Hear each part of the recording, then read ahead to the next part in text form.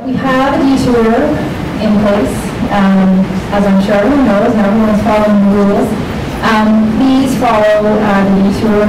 We still have people trying to exit heading north on the road to the intersection of Portsmouth. It's dangerous to do that. It's also dangerous to follow the detour, head out north on East Lane and try to head west. It's not worth the accident. I know it's adding a couple of minutes to your commute home, myself included. I'm in the West End. But please follow the detour and exit as we've laid out for you to do so.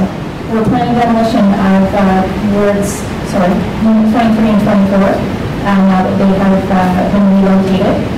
So stay tuned for that.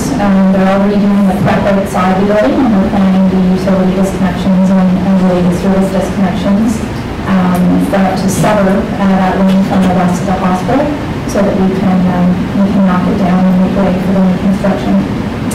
And on that note, our first tower crane, which is always a good sign to see from the construction, our first tower crane will be going up the week of June 23rd, and the second one will follow about a couple of weeks after that. So that's always a big milestone for us to see that going up. It's visual presence in the city. We won't be able to miss the fact that we're building a new facility here.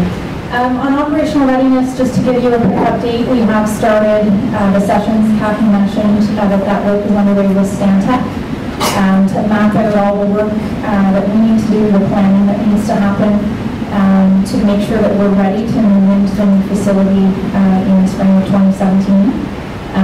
Once we have our work plans developed, we're going to be rolling it out across the organization to make sure that we have the voice of the people who are going to be using the building and providing the services and care in the new hospital, so that the plan is as informed as it can be.